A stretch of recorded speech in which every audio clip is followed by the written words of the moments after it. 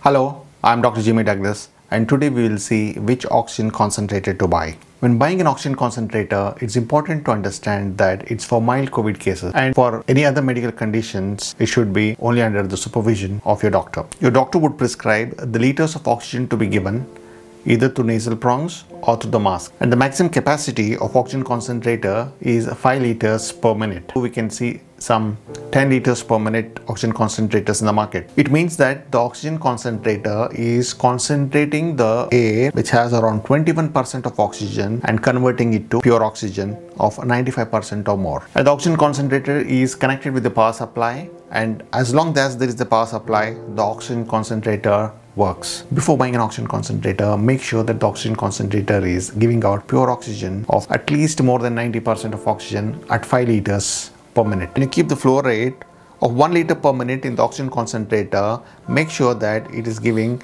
more than 90% of pure oxygen, and it's the same when it is set at 5 liters per minute.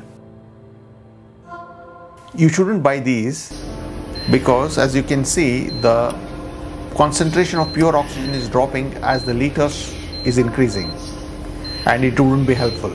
Other question which we came across was which water is used in the humidifier. Oxygen is not given directly, and it is given through humidifier. Oxygen has a drying effect on mucous membrane, resulting in airway damage, and also the secretions tend to become thick and it's very difficult to clear. And distilled water is used in humidifier, and in case of emergency you could use normal water also. Oxygen cylinder versus oxygen concentrator. Oxygen cylinders are color coded. Black with white shoulders is an oxygen cylinder. Patient is on oxygen at 5 liters per minute with oxygen concentrator at home, and still the oxygen saturation is not within normal limits. It means that the patient requirement for oxygen is more. So in such cases we can use oxygen cylinder, or it can better be managed at the hospital. With nasal prongs, the flow rate can be 1 liter to 6 liters per minute, but for higher flow rates of 10 liters to 15 liters per minute, oxygen cylinders can be used with non-rebreathable oxygen mask. You can see in this non-rebreathable oxygen mask that the oxygen is entering the bag, and through one-way valve it is being inspired, and the expired gas goes out through the one-way valve. Thank you for watching,